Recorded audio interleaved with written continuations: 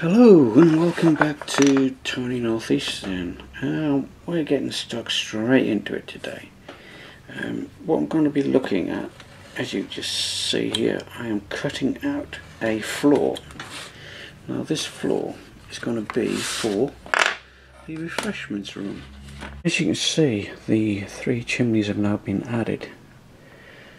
And I've also placed a little bit of card there with a hole in it. That's going to be for the LED, which will light up the barbers in there. And also, if I turn the building around, you can see just in there I divided the telecommunications room, or the telephone room, into 2 telephone rooms. Got one this side, one that side. And if I turn the building up this side, you can see, if you look closely, 2 doors going into either room or coming towards us, as you can see. And if I turn it over, you can see how I've done it. See, there is a little bit of a gentle curve in the building, and hopefully by putting this floor in, the curve will stay. And hopefully it won't try and straighten up the building, because that's the issue I've had all along with this building. It wants to straighten itself up when I keep adding more card. So we'll see what happens. First thing I'm going to do is paint the floor. I'm going to paint it in white satin, and then when it dries I'm going to mark it with a pencil so it'll have white floor tiles. And then we can move on from there. You see, I've marked out for a counter here, a serving counter. So I don't know if you'll be able to see that from the other window, so I must paint the whole thing white, I think. Can't do half a job. Right, with the aid of this little fella here, I'm going to start making a counter for the refreshments room. Now I've measured it up to about 13.5 mil, and I've measured what I need in the refreshments room to be about, in total, 60 millimeters in length from that edge to that edge.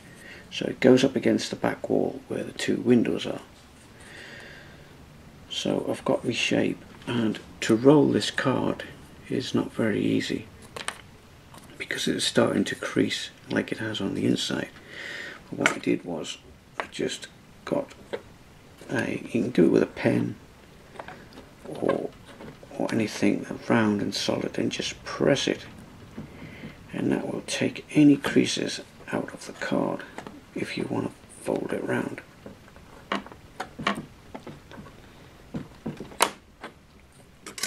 Like so. Right, so now that I've got my basic shape, I'm just using this old offcut of the 1 mil thick brick card to make the countertop. So I'm just going to overlap the countertop by about 1.5 millimeters, and then just mark it here and here. Right, so now I have my basic shape. I just need to cut it out. Right, I have cut the shape out to fit onto the paneling, the wood paneling, but I've made a little mistake. I seem to have the brick side facing up. It'll make a lovely top, but luckily for me it's going to be painted anyway. So I shall glue that onto there now. Right, and there's the counter with its brick top. I've also cut out a shelf to go underneath as well, because I might as well use the radius because it's already cut to shape, and then that'll just fit in there. So we'd have a shelf underneath there as well. So as you can see, I'm still adding more detail to the counter now that the shelving's dried. I've put a piece of card around the base there to act as a plinth, and I've started to put uprights in along the side there just to give it some character. This section here is where you would open it up to go through. That's why I've left them narrow. I will score that so that you will actually see a line there to indicate that that would be lifted up. So I shall continue a bit more, adding some more of these little uprights. Counter is finished.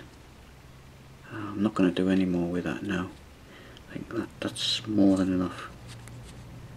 What I'm going to do now is concentrate on a little counter stroke sink that goes at the back of here.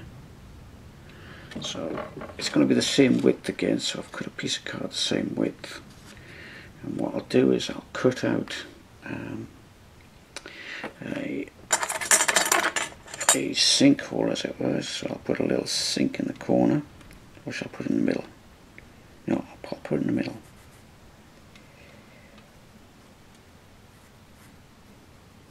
And I'll make it the same height as the counter. And what I'll do is when I cut that out, I'll stick another piece of card underneath. So it looks like we've got some depth. So let's just see how we get on with this.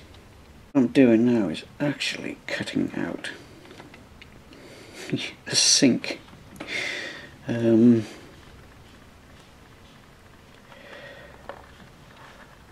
once this is cut out, I'll stick it to that piece of card, and that will give me a depth. And then once that's painted,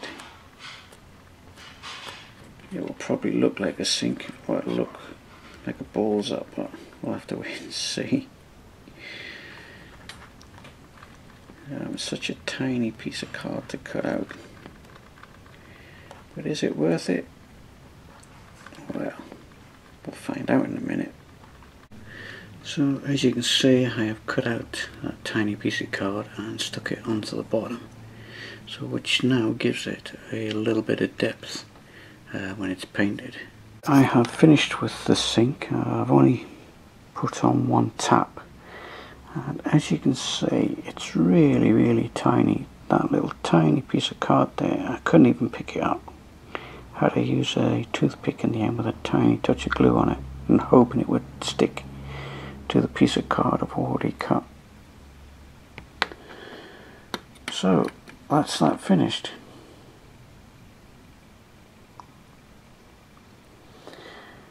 Right, time to move on.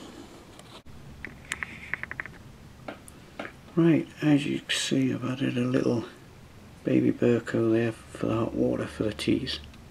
As you see, I'm just going across the floor very lightly with a pen,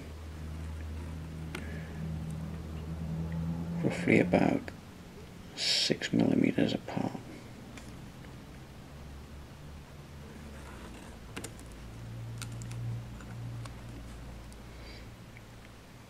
Trying to keep them equally spaced. The idea is just to create some tiles on the floor. I won't be painting any of these in. It'll just be a white marble tiled floor.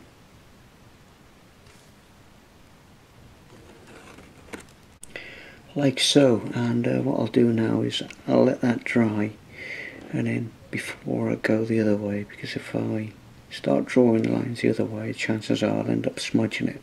So in the meantime, while waiting for the ink to dry, I'm just going to paint these a subtle brown. All I've done is I've mixed some Humbrol Matte 70 with a little bit of Humbrol Matte 99. The 99 is a yellow and the 70 is a brown. So what it does, it gives it a really rich darker brown,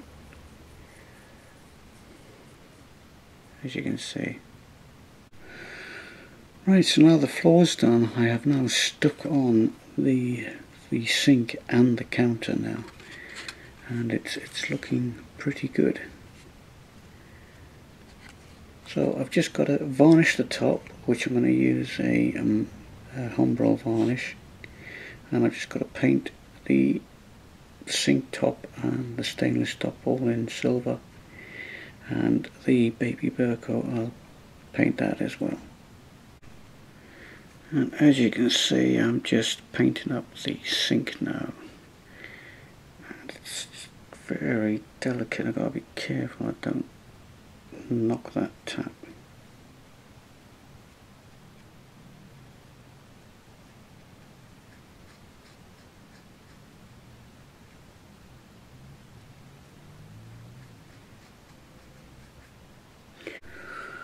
Right, with the sink now painted and the boiler painted, I've just painted a little blue dot on there so you know that's a cold tap.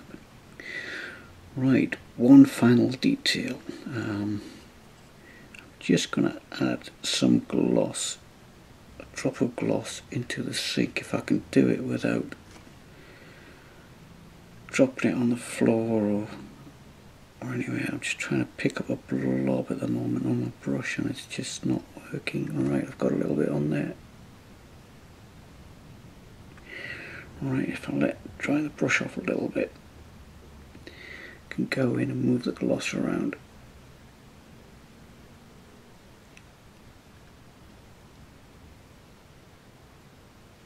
It looks like we've got water in the sink.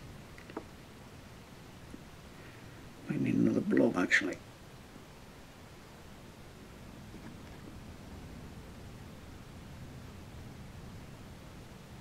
Hope the sink don't leak. Right, there you go. I don't know if you can see it on the camera, but it's just so tiny.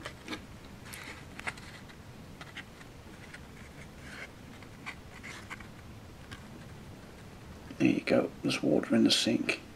Running plan for making the chairs, and they're going to be the booth type like you see in the 1950s cafes, and I've had a go and I've made a few already, so I'm just going to show you how I did it. Right, first of all, the first measurement on the drawing, you need to start from the back. So you need to start from this back face here, so you want 17mm to start with. So just mark the card at 17mm.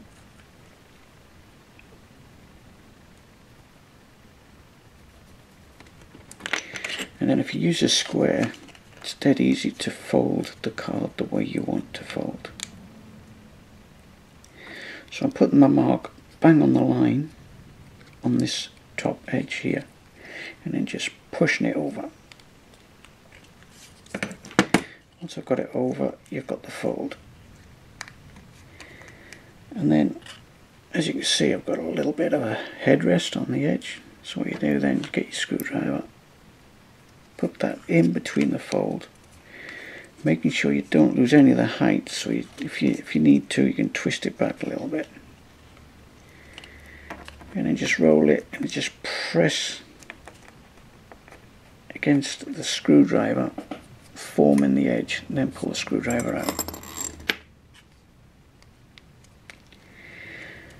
And then that should leave you with the headrest. Then you mark down from the top 11mm, and this will then form the seat. Same again, put the mark up against the top of the square there, making sure you square this way and this way to the square, and then just fold it over like so. And to make sure you got a good fold, just fold it right over and press it home nice and tight. Right, now you've got the seat shape. You need to mark your 5.5mm from the seat outwards. So you just mark your 5.5, and then this side of the square again, putting the mark to the top edge, and then just push it over.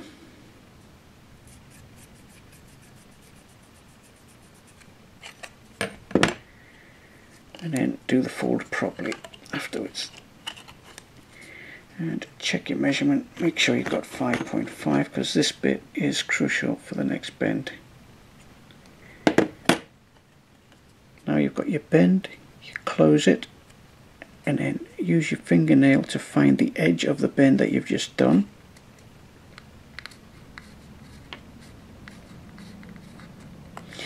Or you could use the back edge of a Stanley knife to find it and just fold that nice and tight. And then you end up with your seat like so. And then by pushing them together you get the rule, and for the final measurement to cut it off is 3.5 millimeters.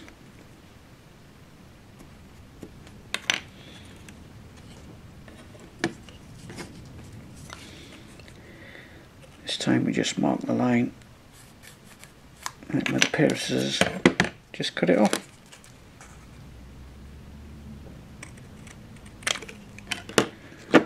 And then that's ready to be glued. Just make just a final check, make sure your folds are where they should be. Right, and just glue it on. Now these will have to be trimmed later when I put the sides on. There you go. The first seat is a double seat, so it's back to back. And you can get two figures sitting in there.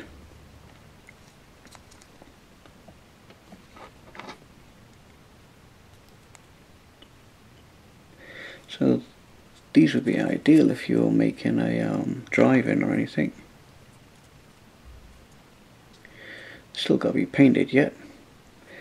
And what I did was for the sides is I have a little drawing here of the actual sides. It's 16mm across, 17mm high, which matches the side height of the actual seat. Then I've come up 5mm and then cut across with 4mm equal spacings on the centre. Right, here we are, we're just gluing up the last single seater.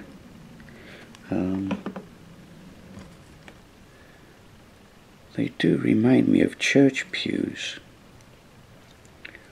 or those seats you see in the 1950s diners. Excuse me.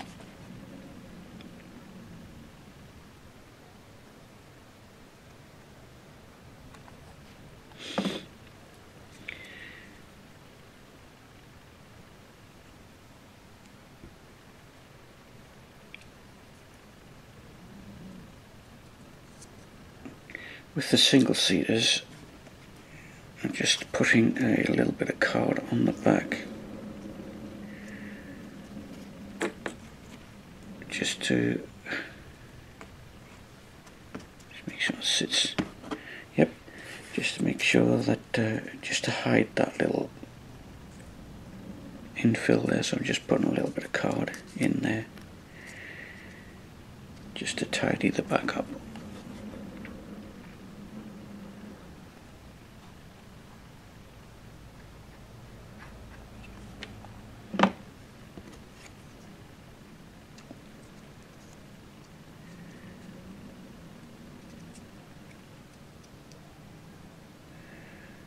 Just flush with the back, that's it, just make it tidy.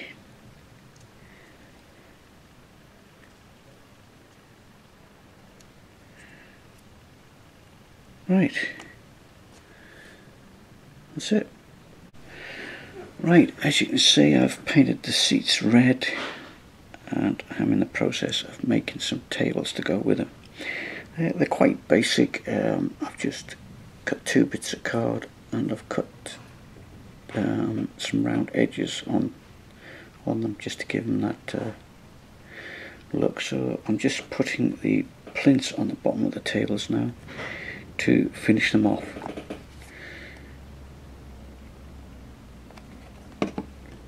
hopefully they should stand by themselves.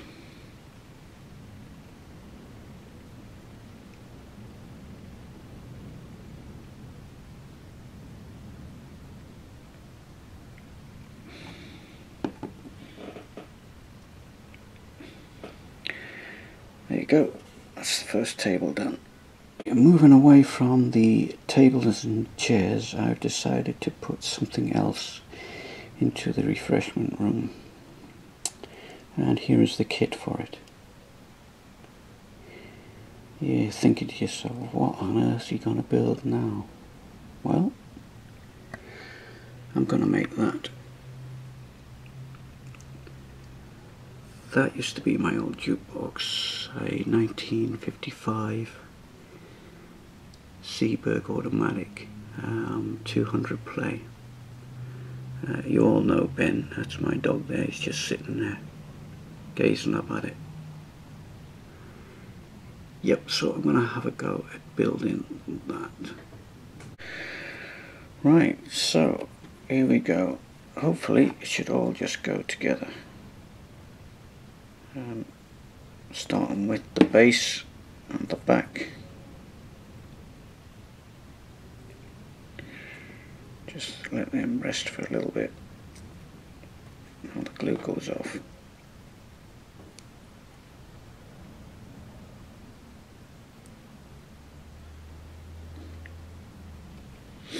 So you're probably wondering, where on earth did I get all my dimensions from? Well, I remember most of the dimensions for when I send it away for repairs, because I had to measure up for the courier.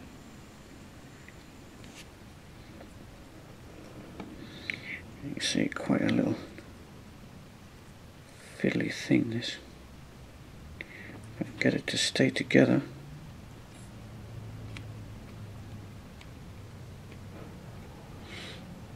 Right, so I've got the first side on, so I'll see if I can get the other side on. Yes, I sent it away for repair because it was such an old jukebox. The mechanism, the computer of its day, was just worn out, and the only way they could fix it was to get another one.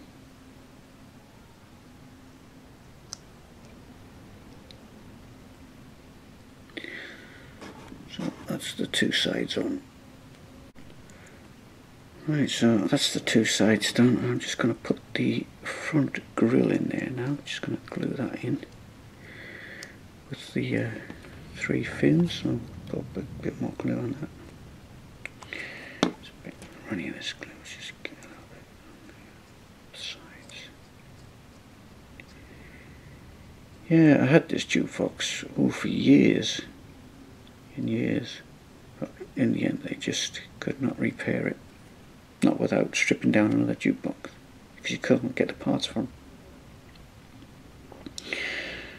So now I have a Galaxy 200 S and an SM Galaxy 200.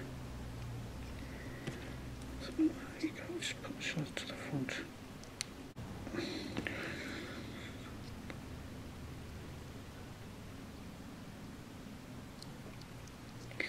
Trying to get these little bits of card in place. Right, I'm happy with that.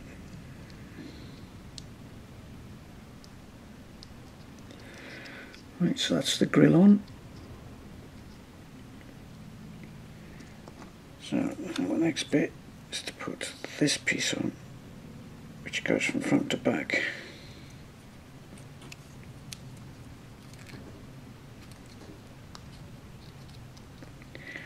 Hopefully it'll square it all up. I've just got to trim a bit off.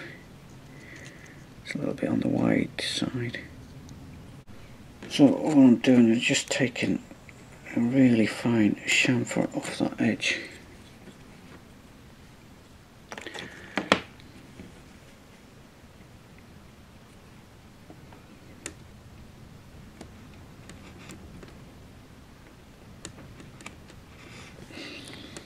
Hardly taking anything off.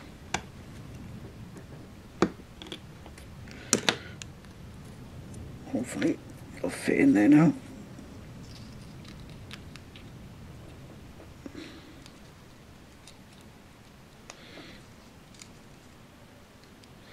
Right, that fits in there, just got to trim it to length. As you see, it's starting to take shape.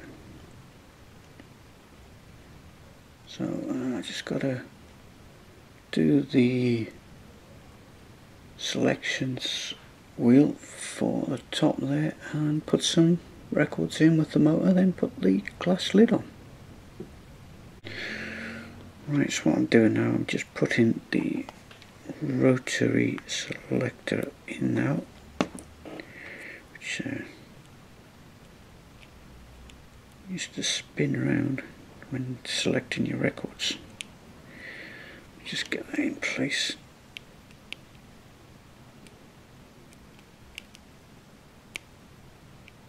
It just sits behind the glass, that does.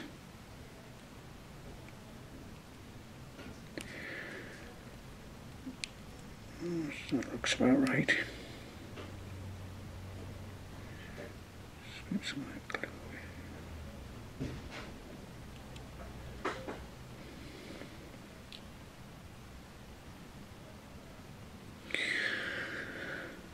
Right, so that's that bit done. So what I'll do now is I'll put a little bit of 2mm square card in the back there, and then I can sit my records on.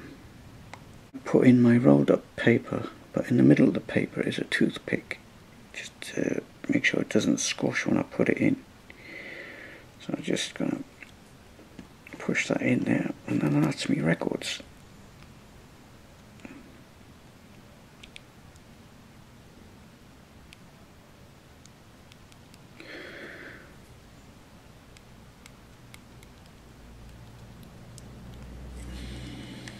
There you go. So the next thing to do is put a little bit of a top on it and then put the glazing in. Oh, I've got to put some sort of mechanism in there to look if all the records are going to be played. Right, there it is in the raw before I paint it. I can take the top off because I need to paint the records and the motor in the back board before I can put the top on and the glass. So it looks to be about the right height. He's just seeing if he's got any change to put in there. Right, next time you see this it'll be finished. Right, and as you can see, the management of South Shields train station has decided to splash out on the refreshments room with a brand new booth table and a jukebox.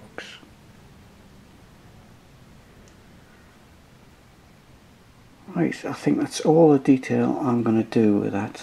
I could go on forever, I think. None of it's stuck down. I'm still waiting for a few sitting down figures and somebody to run the calf. Once they turn up, then I can glue that in situ into the room. Right, now we've put the building back onto the platform. There's only 2 more buildings to do on this side. There's this one here. Just got to put a wall in here and put 2 windows in like we have there, and then the little goods office that comes out here. So the first thing I want to do is to make a wall to go from there to there and tie it in with these 2, but not attach it to the main entrance just yet. Yeah, so that's what we're going to do next. We're going to concentrate on doing this little building here. I'm not going to put any detail into this building whatsoever. Although there's an opening there cut for a door, well, the door will be on that side. Yeah, I might just paint this out, but no more than that. Now the goods building, that is going to hide all the cables for the whole of the main entrance building. So I'm going to put a terminal block inside there with a removable lid, so we can wire up all the LEDs and whatever for the building. So that is the plan. I hope there's a policeman there. Oh my god, look at the queue!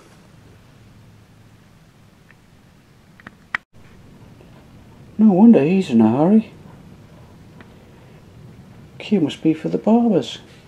Oh, it is.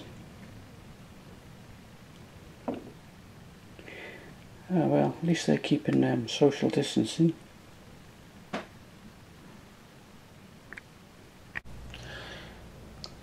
Right, now that the windows have been fitted to the wall that goes here, and we've got the other wall coming towards me, the trunking's now done as well. I can physically now put this section together. So I'm quite happy with what I've got.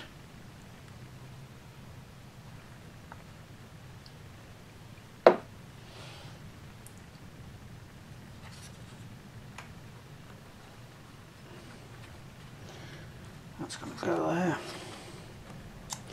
So that's the end wall. As you can see, we're back on the baseboard now. Just make sure that that's home.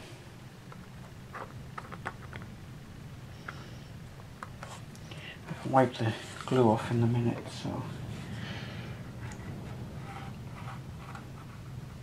so I'm still not connecting this to the rest of the station.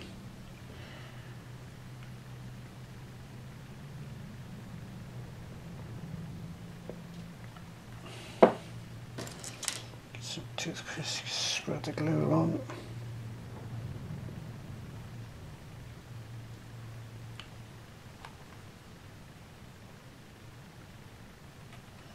Hopefully that'll just run down the joint.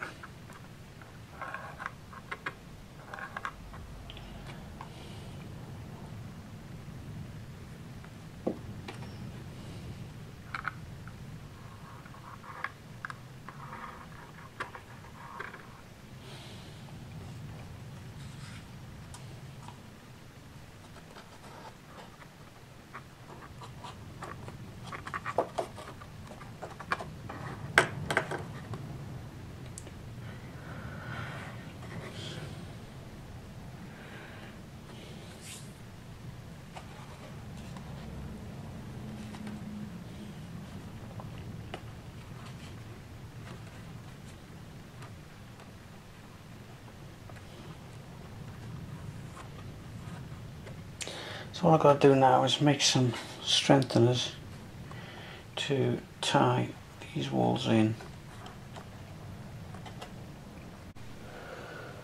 Right, now that that building is attached to the refreshments room, this is where it gets interesting, because there's a chimney going in here and there's a chimney going in here, but I can't attach this chimney because I want to leave this section of the building loose as long as I can before I put the chimney in here. So I think just for now I shall concentrate on doing all the window sills, putting the plinths in, the top brick fascias in, all these little bits and pieces, and weather it up. Get this to a finished state as far as I can go, and then do the same with the middle one, and then with the end building over there.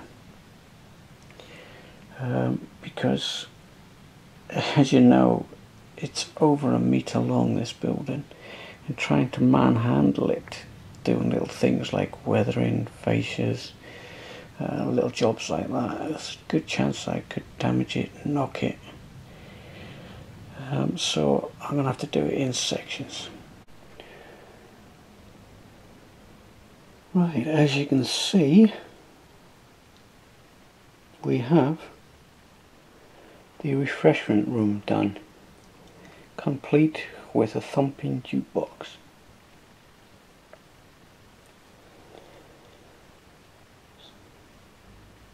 So it's nice to see it like this, because when it goes into the refreshment room it will be very, very limited. As you can see, I've got a blue, green and wheat bulb flashing on and off inside there. It really does look like it's thumping away. I wonder what's on the turntable. No, I quite can't hear it, but so we have a working jukebox in the refreshment room. So the next job now is to get this into the room without losing any of the people or tables coming loose. I mean, it's all been super glued down, so hopefully it will stay together. As you can see, we've got Mrs. Philpott there, who's asking the customer what she wants to drink, and all the others are just having fun. Right, just before we go, we'll just have a quick look at the LEDs I've actually added to the rooms now. As you can see, I've put one in the barbers. Hopefully a little bit of light will come down through into the telecommunications room, and as you can see, as we come round into the refreshments room, I have also added a light here as well.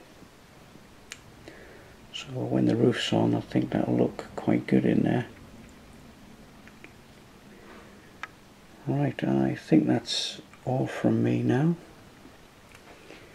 and I'll see you again next time. Thanks for watching. Bye for now. Bye.